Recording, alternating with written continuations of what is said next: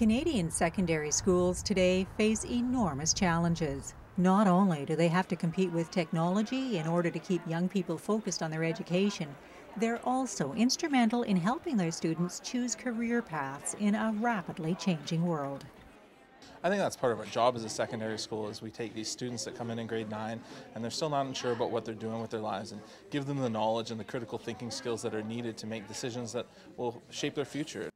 And during the past few decades, more and more Port Alberni students have sought those futures in other communities, even other provinces. But one local industry is hoping to change that trend, and they've invited educators onto their shop floor to learn about homegrown job opportunities for their students. I've lived here almost my entire life, and you drive by the catalyst mill over and over and over again, but not really sure what's going on in these big buildings. So it was a great opportunity to learn what they're doing inside the buildings, give that back to our students, and maybe make connections that we can use in our teaching. The youth of today is our employee of tomorrow. So if the teachers are better aware of what kind of job opportunities are out there for trades, engineering, etc., they could better, educate the children. Let the teenagers know what kind of job opportunities when they're asking those questions at that age around grade 10, 11. What should I do?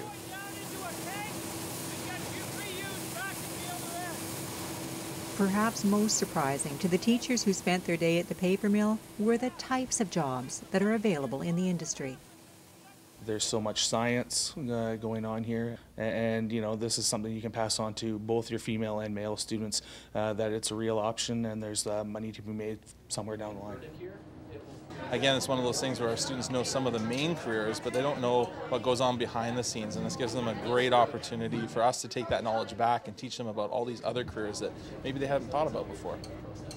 You look at what it takes. You've seen our paper machines. You've been in our control rooms. Highly automated, highly computerized, very sophisticated compared to what it was maybe 30 years ago. Highly automated, highly computerized, high-tech positions, opening up in an industry not only because of its resilience in a changing economy, but also because of a changing demographic. I think as the baby boomers do get older, and they showed with the catalyst, the aging population, trades are a great opportunity for students, especially just the amounts of different skills that are needed out there these days. Sometimes university isn't exactly where people want to go, but trades are a great alternative option. Recently 4 new people. We've hired 100 people in the last 2 years, and we anticipate the years ahead to be numbers in that kind of order of magnitude. So the people we hire today at even entry level, within a few years, they start progressing through our ranks and become senior operators over time, operating in these very complex areas. We're very proud, and the type of people we have and the community that we have that support us is really important, and we have a long future in the valley.